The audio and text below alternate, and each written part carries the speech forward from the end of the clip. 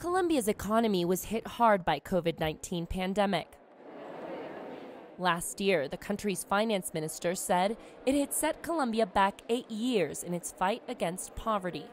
This is a country with huge inflation, with never-before-seen levels of devaluation of its currency and a need for long-term growth, and with the highest debt we have seen in the last 20 years.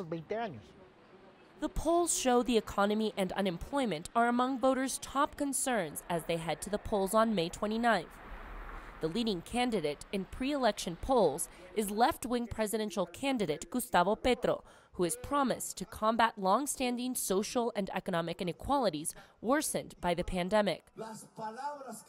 But Petro has also caused a stir as he differs from Colombia's long list of economically conservative presidents who have backed an export-driven economy dependent on trade in commodities such as oil and mining.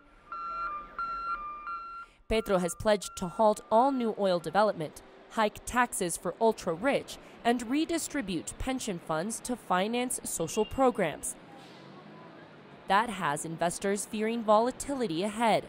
Previous administrations have tried to diversify the economy away from its reliance on oil and coal exports. Economists say this must happen whoever wins. Colombia has 8 years of oil left and a little more if we have fracking. We need to rethink the base of our economy in the long term, and that is a question that most candidates have not answered. Only one of them is touching on it. Colombia's Fuel Price Stabilization Fund has insulated the country from the shockingly high gas prices hitting consumers around the world. But Luisa believes some economic disruption is almost inevitable.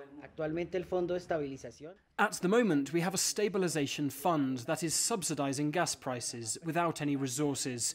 No one before an election wants to raise gas prices, and that fund without money will have to be assumed by the new president. If none of the candidates on Sunday's ballot wins more than 50% of the vote, the top two contenders with the most vote will head to a June runoff. Michelle Begue, CGTN, Bogotá, Colombia.